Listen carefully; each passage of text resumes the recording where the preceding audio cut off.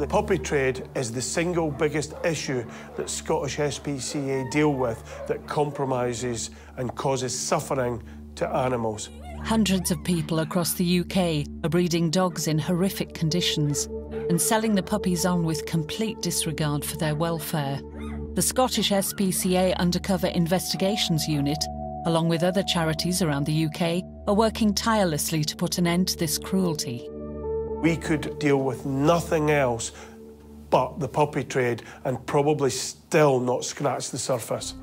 The UK as a whole has an unquenchable appetite for dogs and pups.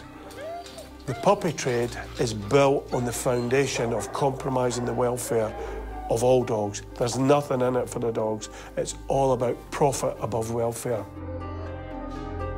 The conditions within these puppy farms are absolutely horrendous, and each time I go, I'm equally shocked. The smell is atrocious.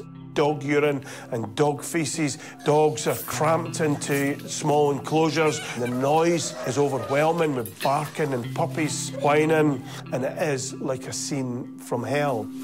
These neglected and often poorly puppies are then put up for sale.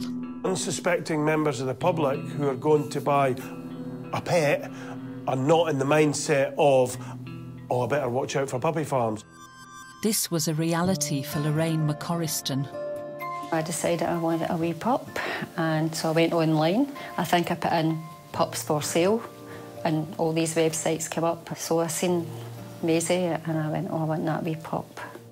When the seller offered to bring Maisie to Lorraine's house, she thought it was out of kindness. She texted me and said that she was actually coming up to Glasgow, and if it would be helpful, she would just bring Maisie up. So I said, oh, well, that's fine then. And that's what she done. It wasn't long until Lorraine realised she'd bought Maisie from an unscrupulous puppy dealer. We got Maisie on the Monday, but by the Friday night, Maisie had turned really quite ill. She had been really sick and a lot of diarrhoea. We were told that Maisie might not survive. Then we were looking at her, having to let her go.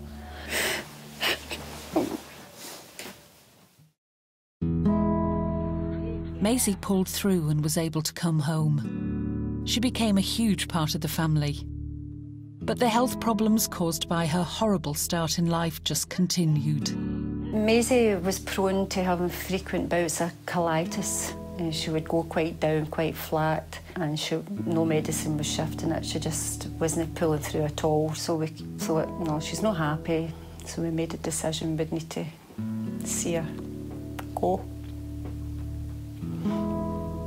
And we took her to the vet on Monday, and that was her. Sadly, Lorraine and Maisie's story is a reality for many others. 1 in 4 puppies bought from a puppy farm die before they reach their 5th birthday.